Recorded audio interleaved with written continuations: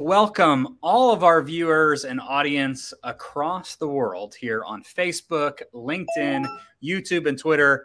As usual, you're going to hear Eddie's notifications when we start this, right? Because all of the streams are happening and I'm a subscriber of my own content. I don't know if that makes me a little bit weird, but we definitely obviously publish all of this stuff, and the most live streams that you're getting right now through all of this content is kind of our partner live streams, our EdTech collective folks.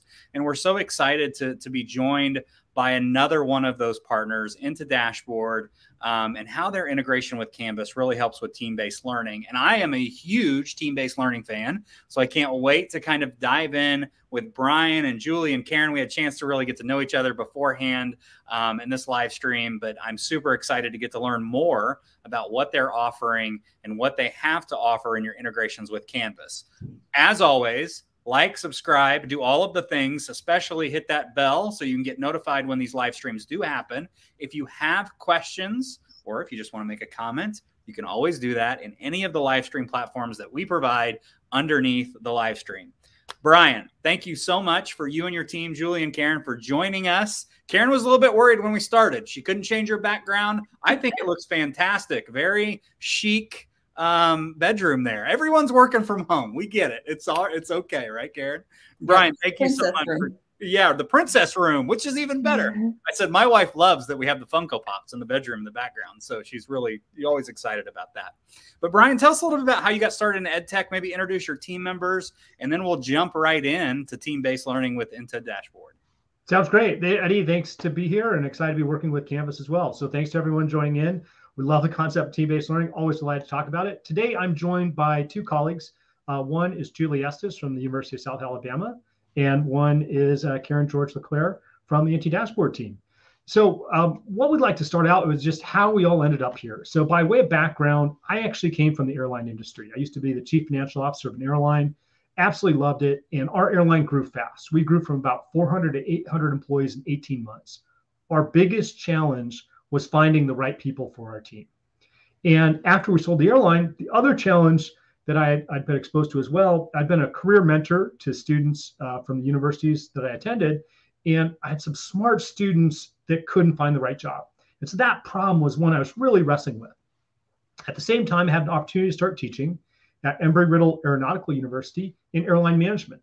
And so when I started teaching, when I got into that classroom, 50 students that would sit there and listen for 2 hours in the traditional lecture. I knew that's not what I needed them to do at the airline. We needed them to do different things than sitting and listening to me. And so that was one thing that was going on. At the same time, I happened to be affiliated with the Duke Alumni Association, met up with the dean from Duke's medical school in Singapore about showing a basketball game. And so it was a lunch about a basketball game. So Brian, what are you doing? Well, I'm interested in education technology. I said, oh, great. We're looking for somebody to commercialize the education technology we built for team-based learning. I was like, what's that? Tell me more. Well, I learned about what they were doing, which is, and Julie will get more into this, about a form of blended learning, flipped classroom, and getting the basics down of content and then applying it. It absolutely resonated with me because when I earned my pilot's license, I did the same thing. My instructor gave me the FAA textbook, the written exam, get the content down first, and then apply it. And so that totally resonated. And it's the challenge I was facing in the classroom to make my classroom really prepare students for what they needed to do when they went to work for the airline. When I found out about this team-based learning model, it absolutely clicked with me. I joined Duke NUS Medical School, took the software they built, and then went on a program to really turn it into a company and bring it greater scale. And so as we did that, I experienced the challenges of trying to do team-based learning with a lot of the existing EdTech tools. And Canvas is great for so many different things, and I teach with it myself. But some of the team-based part, it wasn't exactly built for the team-based part. Sort of like email wasn't exactly built for teams. It makes it a little bit clunky. And so we used a software tool to make some of the team-based learning bits work a little bit better and help the workload. And so what I did, like any sort of entrepreneur, I said, well, I have this problem. I built a solution, or I have a solution that works for me. Will this work for other people? And so what I did, I started going around, reaching out to other educators to see other educators have the same problem too. And in 2016, I was down in Mississippi for my grandmother's 101st birthday. And I knew that University of South Alabama was just down the road. So I visited Julie and her team and said, hey, have you had these sort of challenges? would this sort of solution work? And she said, well, actually it would, but you need to do something a little bit different with confidence-based testing and a team-based learning model. I said, okay, great, no problem. Give me 6 weeks, we can do it. And they sort of became our first real customer. And we've, moved pretty far along since then. But let me turn it over to Julie. Hey there. So I'll tell you a little bit really quickly about how I came to start doing team-based learning. I'm kind of your typical faculty member. I started on faculty in speech language pathology here at the University of South Alabama in 2004. And I was one of those nerdy kind of people who would go to all the sessions at the Teaching and Learning Center, learning how to use new techniques in my classroom, implementing tech tools in my classroom as they emerge. So I'm kind of an early adopter of those kinds of things and always on the hunt for ways to improve. But I noticed that my students often were disconnected in what they knew and what they were able to do. So just really incredibly talented students who could ace a test every time, but then I would be in clinic with them and it was a little bit hard to translate that knowledge over to clinical practice sometimes. And I also noticed around 2012 or so, this is when I came to TBL and started using it. I was really wanting to find ways to engage my students in meaningful ways and motivate them to come to class prepared and to talk and be active in the classroom. If you think about the difference between 2004 and 2012, something pretty big happened in that time. In 2012, we all had smartphones on us. And so students were able to look up any fact, any piece of data, and have real-time information on the latest information. So I was like, my role in this whole situation has to change. I'm no longer the keeper of all the ideas who gives them to you, the students, but let's see how we can build your knowledge and skills by taking this information you have and solving real problems with it. So as I was thinking about all these things, our campus started a project focused on using team-based learning across disciplines to improve student collaboration and problem-solving skills. And so I kind of jumped right in, and I'm really glad that I did, because now we have different challenges in the classroom. They might look a little bit more like this, but thankfully through the years, TBL has held up as a way to keep students motivated and engaged, whether you're in person or online. And Julie, it's interesting, the slide before, I'm sure a lot of teachers were like, they probably thought that is such the a live shot of everyone's classroom right now. They're watching it on their computer. They may be doing a little work, maybe some grading. They're looking at, our live stream, obviously, but then they look out and they're like, wait a minute, do they have us on camera? Because that looked exactly like what a common classroom looks like today, right? Yes. Yes, and we don't want it to look that way. We want our classrooms to be vibrant and energetic with a lot of talking and learning going on. Eddie, if it's okay with you, I know we've been using this phrase team-based learning a lot. So this might be a good point for me to just clarify, what do we mean when we're talking about team-based learning? Because some people, when I'm like, oh, I do team-based learning, I'm the president of the Team-Based Learning Collaborative, and we talk about how to do collaborative learning, people start to sometimes get hives, based on their bad experiences with group work.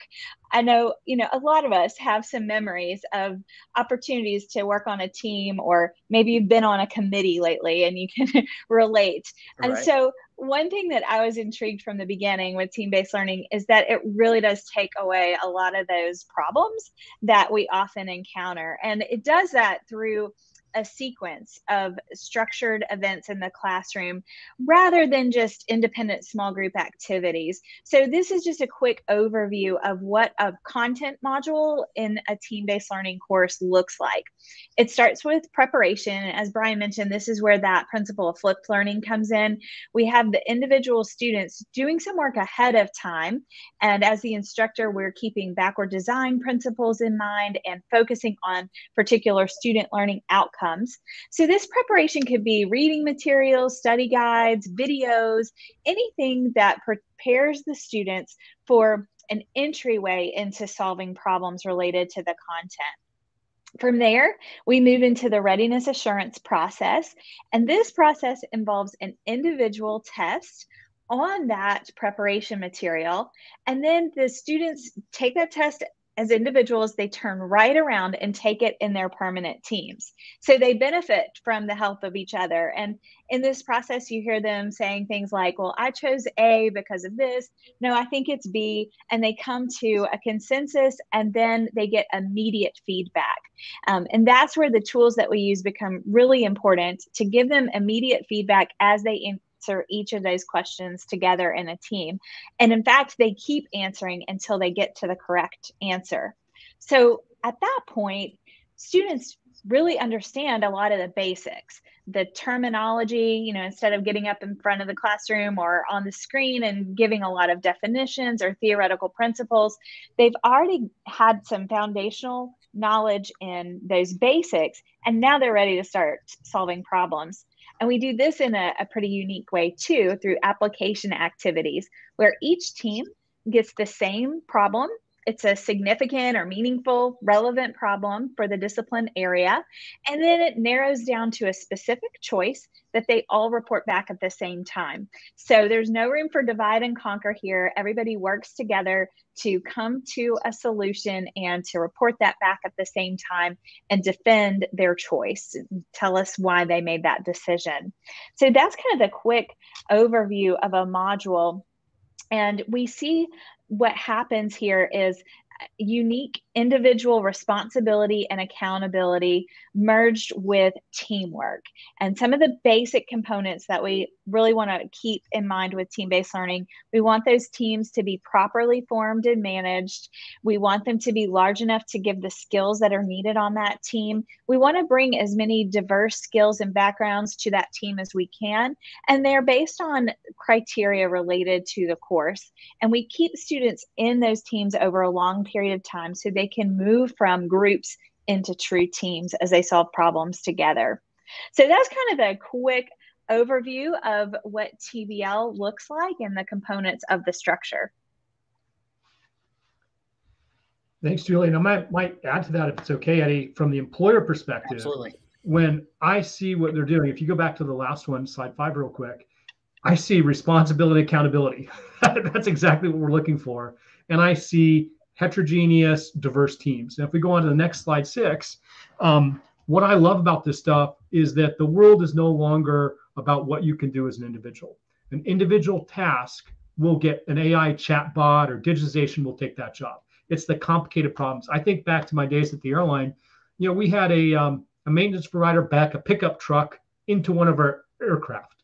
It damaged our aircraft. And that's a hard problem to solve. It's a maintenance problem. It's a legal problem because we have to take legal action.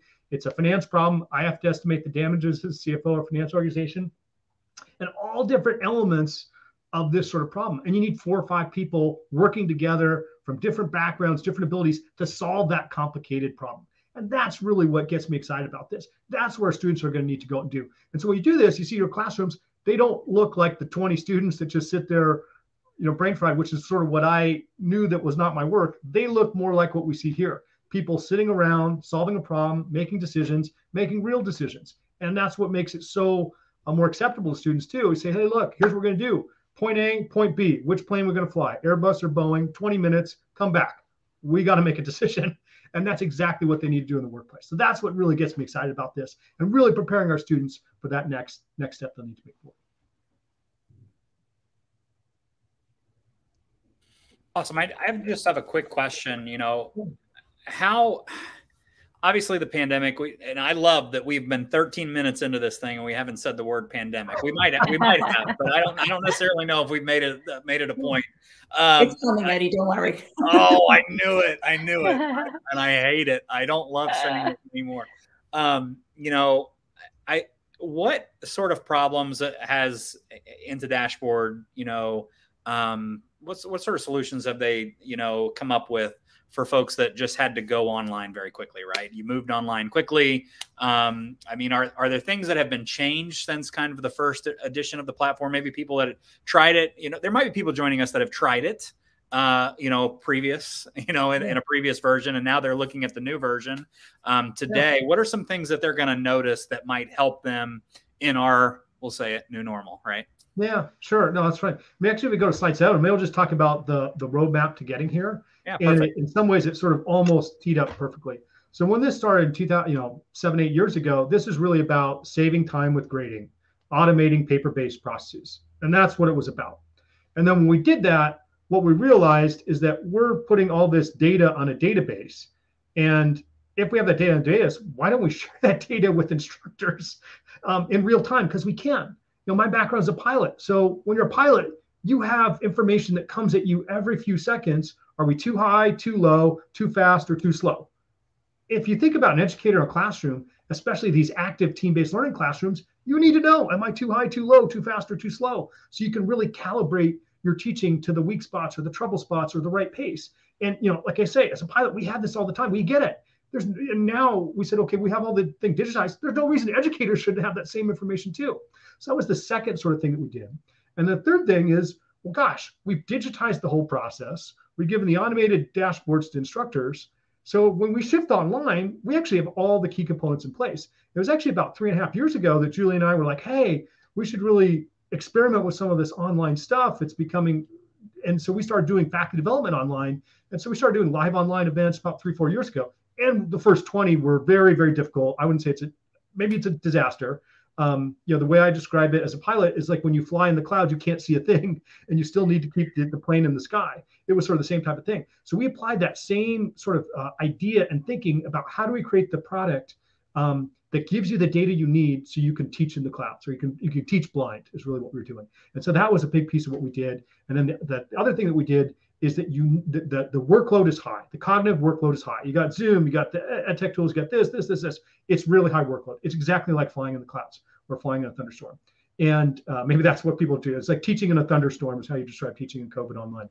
And so we just need to make those processes streamlined, efficient. The buttons are where you need it. The facilitation is categorized the way you need it. The things that you need to make that smoother. Okay, you can see the names of the teams. You can see them all played up.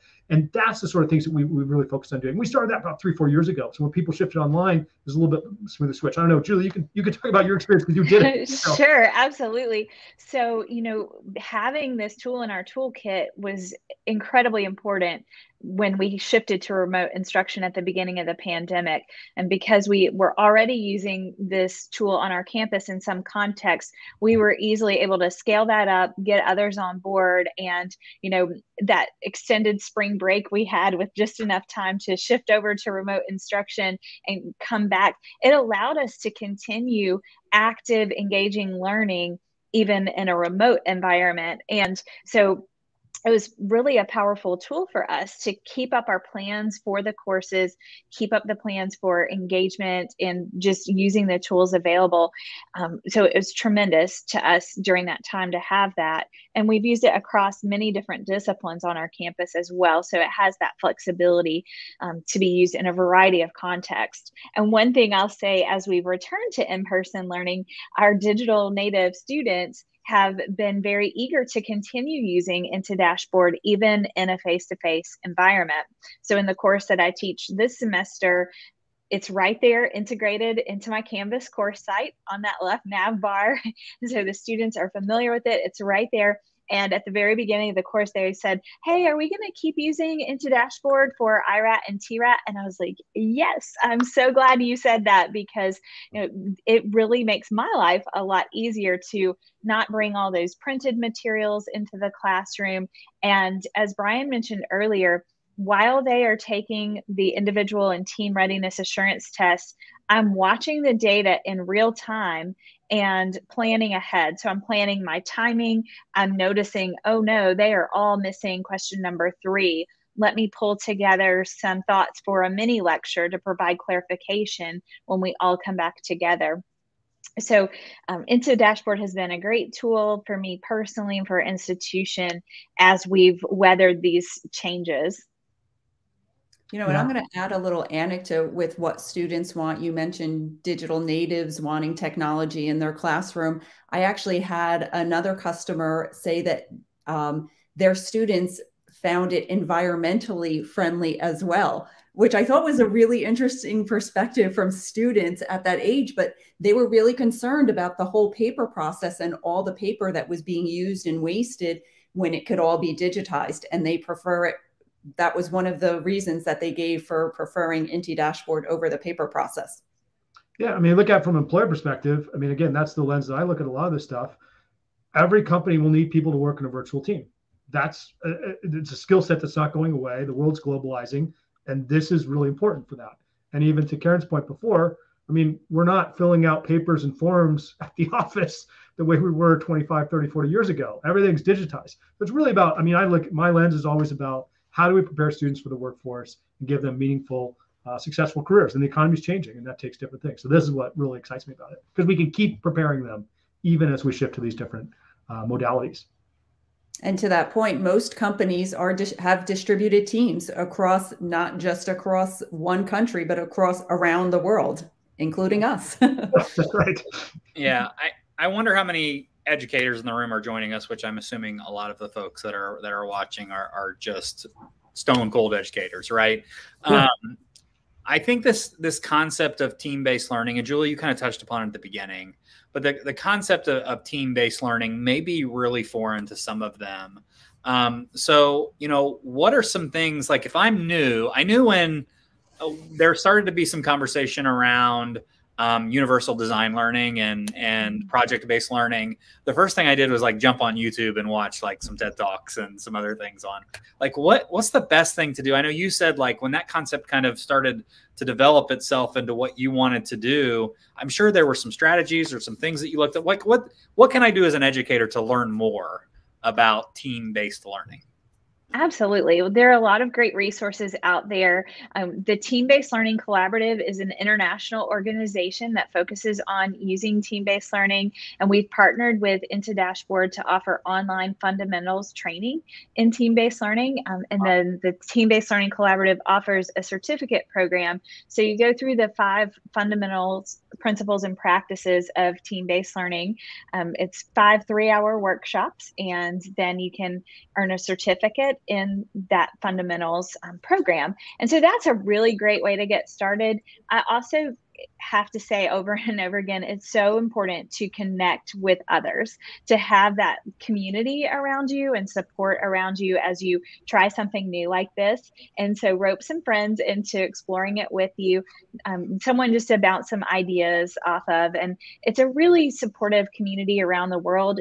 The folks who use team-based learning are very generous in sharing ideas and resources and connecting. You know, we hear, oh, you're doing team-based learning in mathematics. Well, here are my colleagues who are doing it in that area as well, trying to make those connections and really support one another.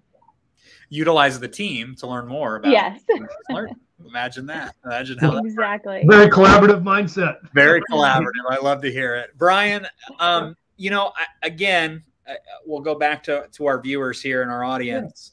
But they are probably going, not another, you one more thing? Like what? Another, right? Like how much work truly, and Julie can speak to this and maybe Karen a little bit as well, how much work really is there in implementing what you would consider a true team-based learning environment in a class? Yeah, look, I think like everything, it's sort of, you can make it a full hard, but what we learned in March of 2020 is I've seen educators move and change and adapt faster than I ever would have thought possible in my life. So I am continually amazed by how fast people have evolved, and even some that I wouldn't have expected them to evolve. They evolve fast in a period of weeks and days. So I absolutely think it can be done. Attitude's the biggest thing. The trick is taking your existing materials and tweaking them. A lot of these things aren't foreign. Pre-reading, no problem. Right. A quiz, great. We just repeat it with the team, and that increases outcomes like 20%. Cases or scenarios, patient cases are being done all the time, business cases done all the time. So it's just a matter of taking a lot of the existing things that folks are doing and perhaps adding a little bit of structure, immediate feedback, getting some of the data bits fed, and then you really sort of turbocharge it. So it's really, I mean, in some ways, group work's been around a long time. There's a famous basketball coach from Duke. He had this analogy about groups versus teams. I don't know if you've heard this one, Eddie. You're Indiana. No, I'm an Indiana fan, so we don't mention Duke, Kentucky. There are just some universities we don't talk about in my household. Right. My wife's also an Auburn fan, so we don't mention Alabama. Anybody in the SEC, that's all foreign. So yeah. So right, it could have come from Bobby Knight. Who knows? Okay, perfect. That's a great analogy here. I think this coach used to work for Bobby Knight, so it's probably fine. And so he said, here's a team of fingers. Here's a team like this. Here's a team of fingers. You know, you try to punch a wall, you will break your fingers. Right. This is a group of fingers. You punch a wall, you'll break your fingers. You got them working together. This is a team of fingers. And really what this is about is doing those steps, you know, quote, team building activities, warm up activities, so that when we're going into this, it's not group work. Group work is this. You pound your group into the wall, you'll break your fingers. This is teamwork. Teamwork will break the wall. And so that's what we're really trying to do, is put this scaffolding, steps, processing in place to make a group of fingers a team of fingers. And that's what provides real value in the education process, but also in their workforce development process as well. You know, it's funny, Brian, you know, I love that analogy, but I just saw it again as you had your fingers up. Julie had mentioned there's no divide and conquer in team-based learning. Your fingers are divided. So there's none of that, but they're all working together in unison and sharing the responsibility. Yeah, I love that.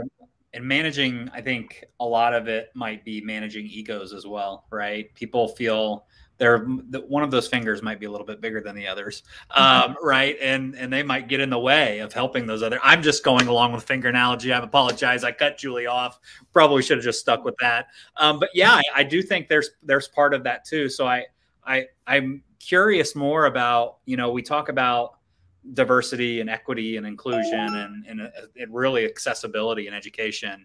And I love the things that I've seen about team-based learning. I'm a big project-based learning guy as well, but the things I've seen is that it really breaks down those barriers. So, you know, what have you guys seen? Obviously you're in this work, you're in the trenches every day, but like breaking down those barriers for some of these, you know, hot topics in education right now. Yeah, I'll be glad to speak to that, Eddie. I'm really glad you brought that up, because here, as a part of a 5-year campus-wide initiative, we were able to dig into some of the outcomes that we were seeing with team-based learning. And one of the elements that came through in some qualitative analysis we did of student responses to team-based learning, they said, I learned to hear others, the perspectives of others. And this was a few years back. We weren't talking quite as much explicitly about some of these important topics, but students were recognizing that by working together in a team, that they didn't pick their own teammates. Their teammates were put together based on criteria within that course. They learned how to value the perspectives of others. And I found that students will speak out in this environment a lot more than you would see in a typical classroom environment. You can think about a Zoom call. You know, if you've got 30 people on Zoom, a lot of times only 3 or 4 are speaking out. And the same thing can happen in a large classroom environment. But what you see in team-based learning is almost everyone speaks to someone during that session. And so even the student who might not feel as comfortable being the one who reports their team conclusion, they're participating in the process of coming to that conclusion with their teammates. And so we've seen some real benefits of helping students hear the perspective of others, value the unique strengths of their team members, and really come together to solve problems. I mean, I'd add on that too, and an important point is that some students from disadvantaged groups have seen their outcome gap narrow to majority advantaged students. In the UK, they had the ethnic achievement gap narrow in team-based learning classes versus lecture classes, and that to me is really, really important. I mean, a part of this is workforce, save time for educators, but in today's world, we need more people that have a collaborative mindset, that know how to work with other people and can do that. And so this is an approach that everyone does better in a team-based learning environment, particularly those that are most at risk tend to have the biggest gain in these environments. We have talked so much in 30 minutes and we've learned so much, but I do want to make sure and give you guys, Brian, a chance as well to show product features and some things that really create, and that's what we get with a lot of Canvas and Instructure stuff, as those folks that are watching know. you're going to get a lot of just the pedagogy and leadership and discussion before even showing you what this thing does, right? Which is, they get it. So don't be like, we spent 30 minutes and we didn't really even get to see the product. They understand because this is what we do, because we all are educators at heart, and we really love the support and mission that a lot of the products that we do bring into the EdTech Collective provide to us. So absolutely 100%, we want you to show the product off. So I'm going to get out of the way for a little bit, let you kind of run through that. We'll see if any questions come through on the chat, and then we'll wrap things up if that sounds okay. Yeah, that sounds great. So we could just shift over to slide 8. And, we'll do it briefly because I agree with you that the methodology is the most important bit. The software is just a tool to support it. So a lot of things that we like to do is have the live teacher dashboards, see how they perform individually, see how they perform as a team. A lot of times we'll see individually they do about 20% worse than as a team. So as an instructor, you don't need to go over everything. You could just zoom in on the trouble spots. And these are some of the dashboards that we prepare. If you go to the next slide, which is slide 9, this is an example of how the different teams have been performing. We'll see in question 3, the yellow box there, that it took 3 tries for the team to get it right, whereas a lot of other teams got it right in the first try. You see the order in which teams are selecting. And if on the column on the right, question 5, it looked like a couple teams took a few additional tries to get 2. And that's the sort of information you get. So while the teams are working off in their different breakout groups or in the different areas of the classroom, you'll sort of have a window into what they're thinking and what they're getting right and what they're getting wrong. And then you as an educator, you have time to prepare to get ready to sort of facilitate that. And exactly like what we're thinking about in the airline thing is that there's a high stress load of an active learning classroom. You don't know which way the questions are coming from. Well, this is, you have a clue as to where they're getting off track. If you go to slide 10, in this example, we should have some different facilitation screens, again, for larger, smaller classes, 10, 20, 30 teams. How do you respond? Okay, team 2, we said use Airbus. Team 4, we said use Boeing. Okay, who's right, who's wrong? Let's facilitate a discussion around that. And then if you go to slide 11, we have opportunities for the teams to raise up clarification or questions, and they can do this during the assessments. So while the students are working, while the teams are working off in their different breakout rooms or parts of the classroom, we actually know what questions they're going to ask, which is great. Sometimes as you go to an active learning environment, you don't know who's going to ask what, and it's a little bit nerve-wracking. But I have 5 or 10 minutes while they're working to look up the answers, check my notes, references, or even facilitate around it. Team 16 had this concern. Okay, great. Team 5, why don't you address what question 16 had?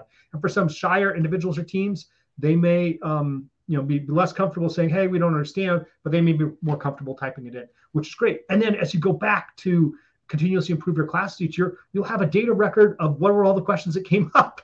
So you can really dial in your improvement. And I think if we go on to the last one,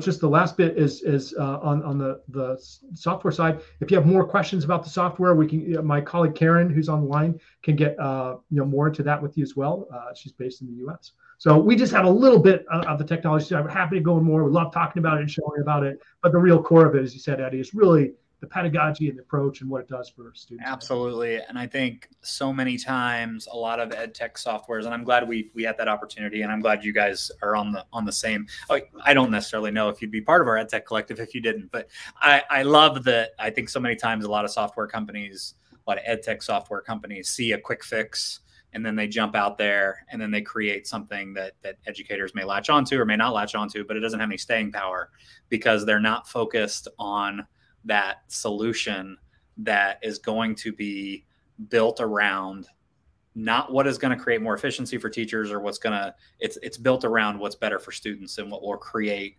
a better learning environment and create more engagement so that they can have an overall better educational experience in my mind. So I'm so glad that we had this opportunity. Obviously you guys are crushing it over there at the dashboard. I'm putting the link right now in the chat for anybody that would like it. We didn't have any questions come through. That's how fantastic we did today.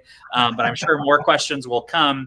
As always, they can reach out to either Karen here at InteDashboard. Is it just Julie at? Is it Brian at? I mean, is that the easiest way if folks want to get a hold of you directly, or should they just reach out to Karen to kind of facilitate the conversation? Yeah, I mean, Karen's probably the best point of contact. You also reach out to me at Brian at InteDashboard, and then Julie's at University of South Alabama, so I think it might be a different address there. Okay. So I put that link in there. We really appreciate you again, Julie, Karen, Brian. Let's just keep crushing it. I mean, I can't wait to see what this thing looks like. And we hope to have you back on the live stream. That's going to happen. Cool. sooner rather than later. But make sure that, you're keeping us up to date on all the great things. So we appreciate you. Wonderful. We appreciate that too, Eddie. Yeah, thanks so much.